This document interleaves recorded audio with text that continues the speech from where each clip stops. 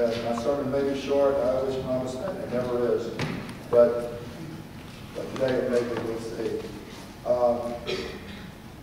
On this second Sunday of Advent, David and I, as we were preparing, we decided that there would be sort of two themes. One thing would be there's a traditional word theme that goes with Advent. And I know, how many of you grew up celebrating Advent in your churches? Yeah, not too many of us, just a few of us. And so if you wandered in today, or if you're here today, or you came in a few weeks ago, you might say, what is this Advent thing? Well, the Advent is the season before Christmas. It's a time of preparation for Christmas. It's a time of focusing on the coming of Christ, the coming of Christ as a baby, and sort of getting back in touch with that. It's also a time to think about how a second coming of Christ, which early Christians were really put a lot of stock in that. They were expecting Christ to come back soon. And in fact, one of the greetings in their departures, their goodbyes to each other was said Maranatha, which meant "Come, Lord." And then for me, Advent is also a time when I want to give special encouragement to Jesus to come afresh in my life and in the world around me. And traditionally there are on the different Sundays of Advent when we light the candles or the Advent wreath, there are themes that the churches usually pick up. Now, can anybody remember what last week's theme was?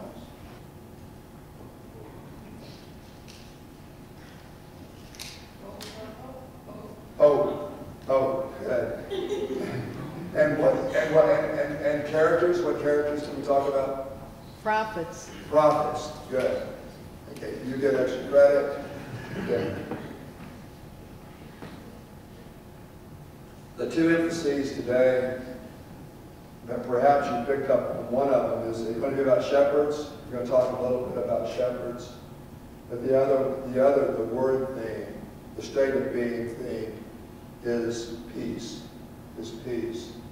And in the song that the choir sang so beautifully, I had to look to be sure there weren't the angels over there singing it, as they were singing, because they were singing the words from this song of blessing that the angels brought to the shepherds. And part of that was a promise of peace. They were saying peace, they were saying peace to you, peace to those people of goodwill.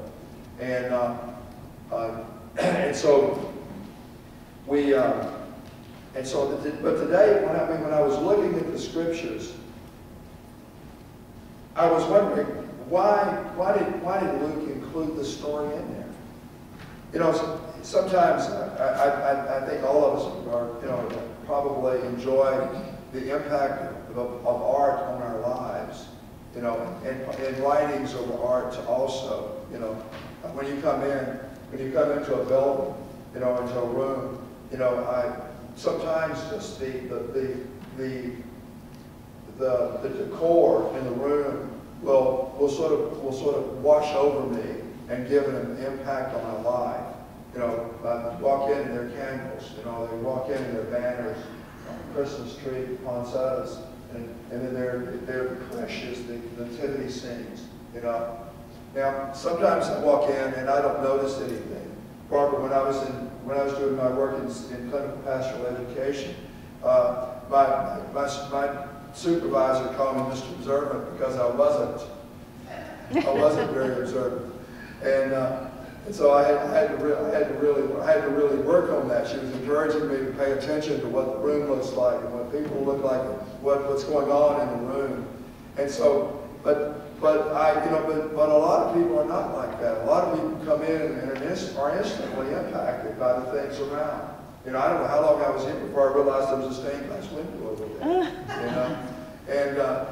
And so one of the there's this impact that art makes upon us.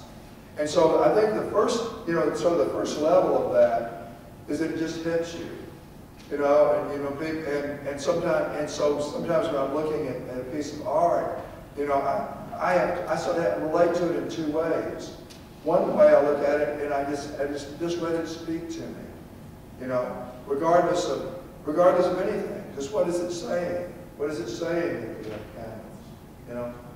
And then the other part of it is I ask myself, what was the author, or what were the people who decorated this room? Why did they choose those things? Why are those things in what they are presenting to me? And how that relates is that I was wondering why the writer of Luke included the story of the shepherds.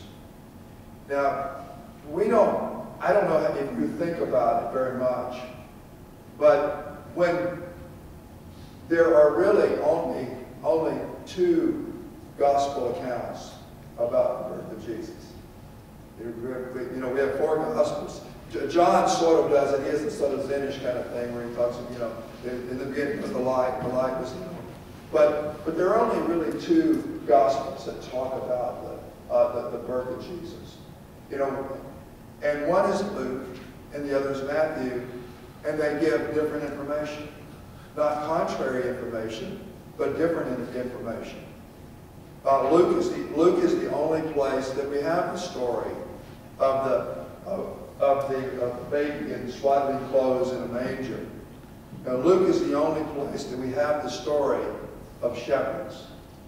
So what did Matthew talk about? And we'll talk a little bit about that when we talk about Joseph in a couple of weeks. But Matthew's the only place we have the story of the Magi, or the wise men, as I always called it as a kid. So we look at this and we say, oh yeah, but we got these two things, and that gives us this composite, sort of a composite picture, and it does. So over here, and over here too. We have wise men coming together and shepherds coming together, but there's no place in Scripture that portrays that.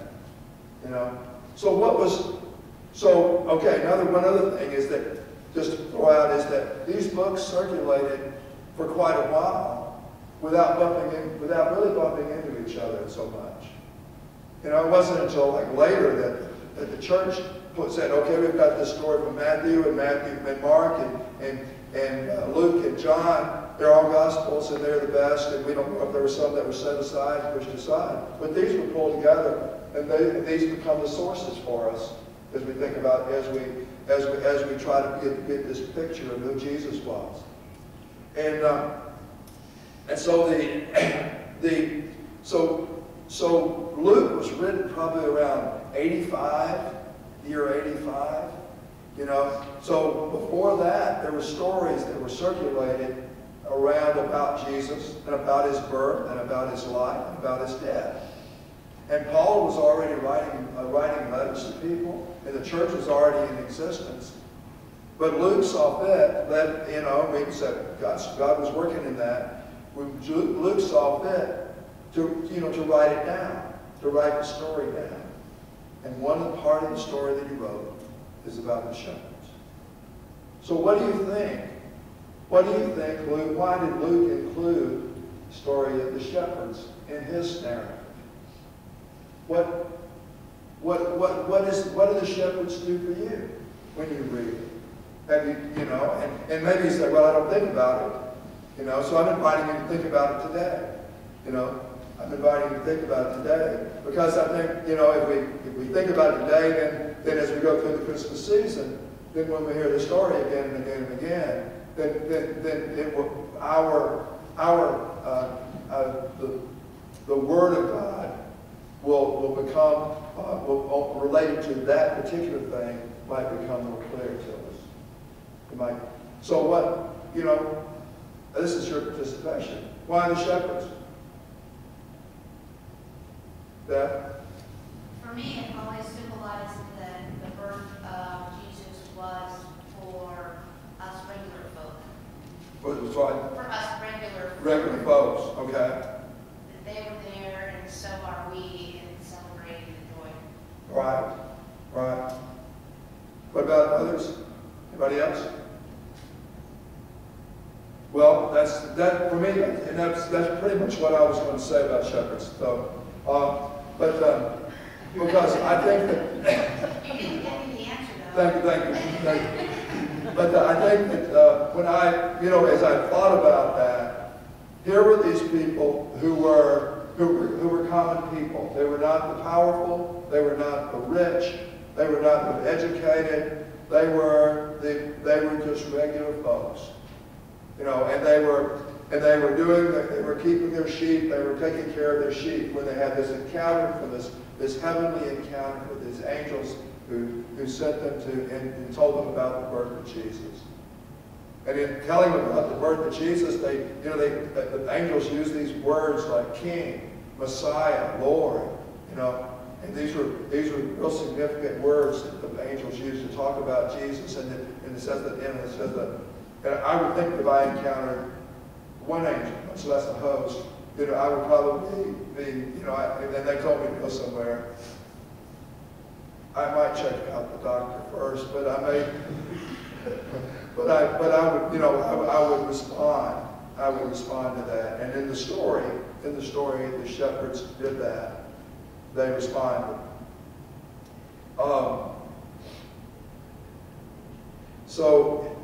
So in this visual splash of, the shepherds, it come this literary splash that comes to us. We sort of let it wash over us, and we hear them, and we sing these angelic praises.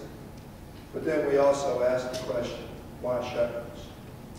And now, okay, so when the angels, the message that the angels gave to the shepherds was sort of a message of hope and peace. Now, over 70 times in the scriptures, people are told, don't be afraid. Don't be afraid. And I was wondering, well, I could see if it's an angel speaking to me, I might be afraid. If the messenger is very unusual, I might be afraid. But why is it? Why is it that people are told again and again, don't be afraid? It occurred to me that in this relationship, this evolution of a relationship with God, that the people of God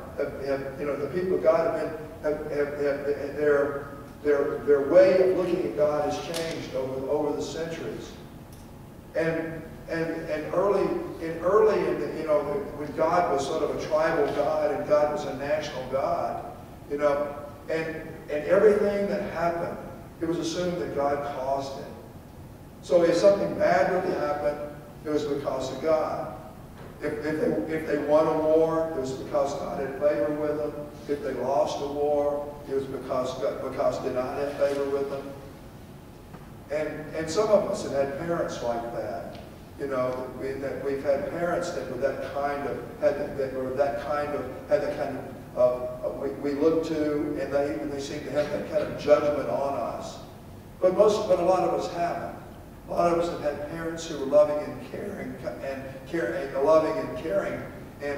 and Jesus when his coming into the world was to bring a different understanding about who God is.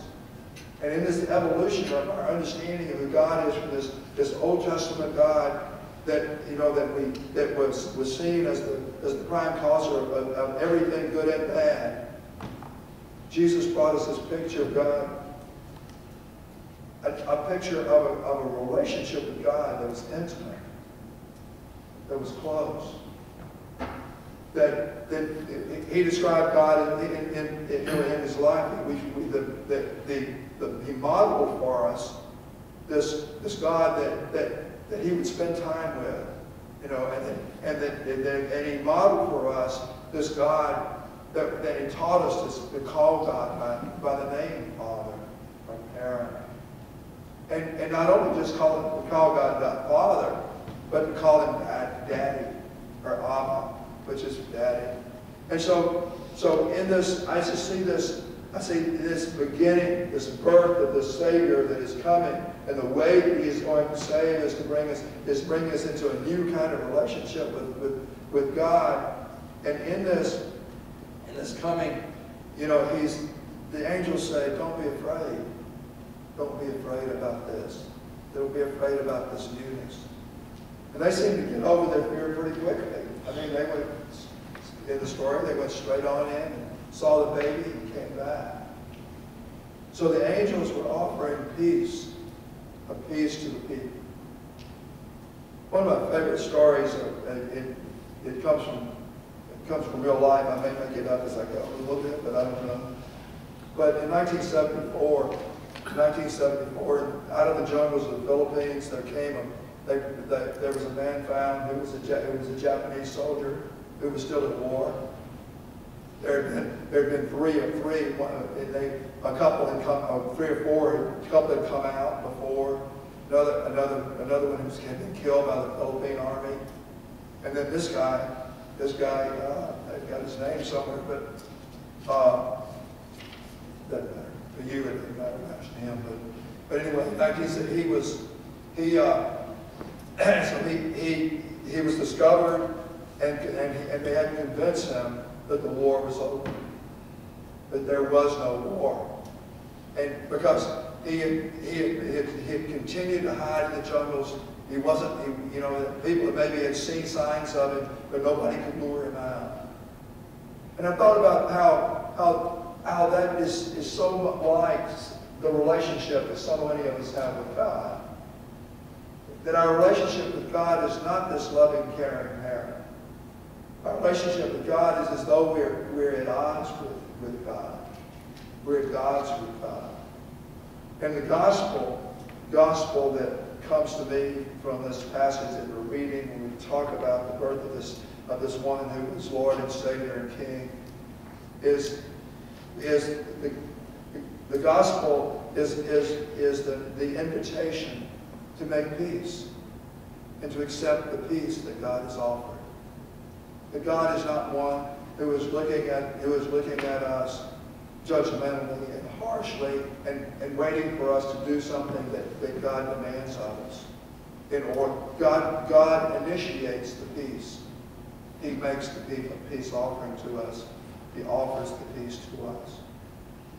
So today, you know, we look at the shepherds, these common people who were herding their sheep. It says that they lived with their sheep, you know, and we see that God, that in this story, God chose them, He loved them, He came to them, He offered them the peace, He offered them the news, He invited them to participate in Christmas and in this birth of Jesus. I would like that for me, for the holidays, for this Christmas. I would like to hear afresh God saying to me that He and God and I are at peace with each other, and I invite you to participate again, to celebrate again the one who's came to declare the peace, to announce the peace to us. Amen.